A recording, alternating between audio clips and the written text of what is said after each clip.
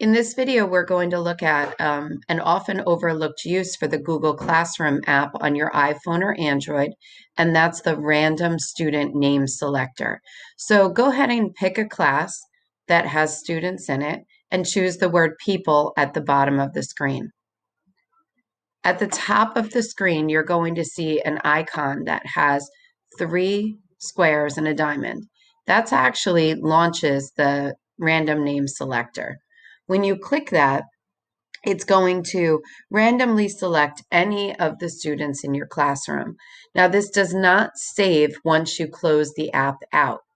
So you just continue to hit next, next, next. Call later will skip that student for now.